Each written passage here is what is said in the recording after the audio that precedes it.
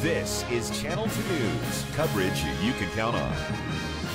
Well, we have definitely seen an increase in gun sales across our area the past few months. Yeah, Ariana, and because of that, police say gun thefts could become a bigger problem. Adam Rasmussen joins us live in the newsroom with more on this story. Good evening, Adam. Hey, Chris, police told me more than 80% of burglaries happen in the daytime when homeowners aren't around, but there are options out there to keep your guns protected. The safe place holds true to its name. Good luck breaking into one of these bad boys, which are in high demand. We are overwhelmed with business right now. At the safe place, you can find just about anything you need to protect your guns.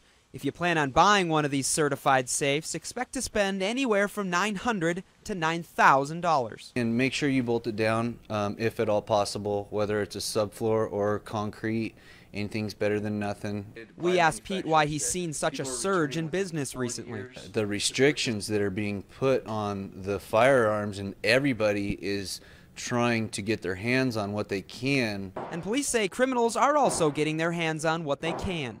The problem is most people don't like putting their guns in safes because they can't get to them. The bad guys know that, and they know where the common hiding places are, you know, in the nightstand, under your mattress, in your closet. Those are easy targets for criminals, and homeowners make it a little easy on them. Police told us half of gun owners don't have a secure hiding spot. It's somewhere where you wouldn't think you'd find a gun. If you need to put it in a safe when you go to work, make sure it's a large safe, something that can't be picked up and taken away.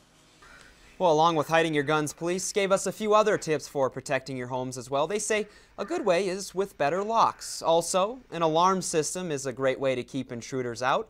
Police also suggest neighbors band together to keep an eye on each other's homes. And if you don't want to spend the money on an alarm system, police say a big dog will do the trick as well. Covering the big story live, Adam Rasmussen, Channel 2 News.